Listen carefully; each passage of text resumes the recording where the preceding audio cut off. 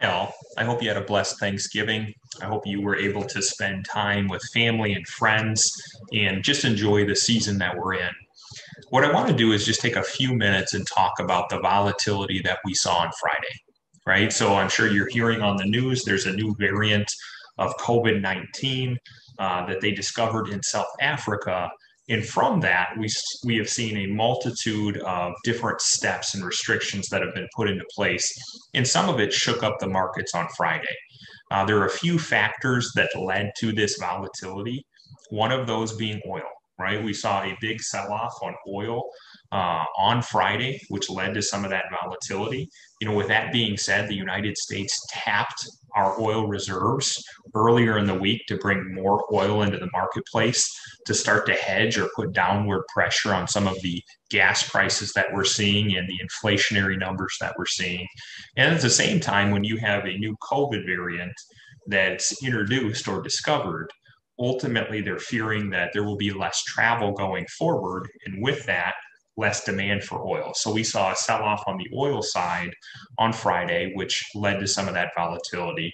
We also had the holiday trading, meaning there weren't as many traders placing trades on Friday due to the holiday, right? The markets closed early, so we saw a lot of people that were on vacation during that trading.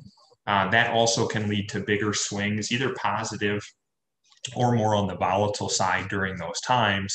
But really, most of the volatility was driven by the anxiety around, what is the Omicron variant and what does it mean for markets? So we'll most likely continue to see different types of travel restrictions. We've already seen that where the United States has restricted travel to 8 different countries in South Africa. We're seeing other developed nations in Europe and even in Canada now that have Omicron variant in their nations, and they're starting to restrict different things.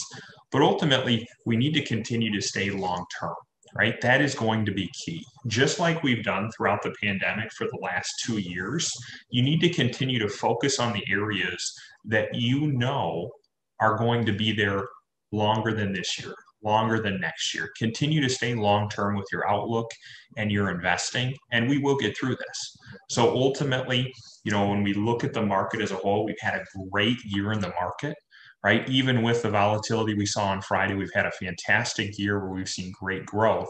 So continue to stay well diversified. If you have specific questions about your accounts, about the market, please feel free to give myself a call or someone here at the Tranel Financial Group a call, and we're glad to go through those questions with you in detail. If you have, like I said, any questions at all, please feel free to reach out. I appreciate you guys taking the time to listen to this video, and I look forward to speaking with you. Take care.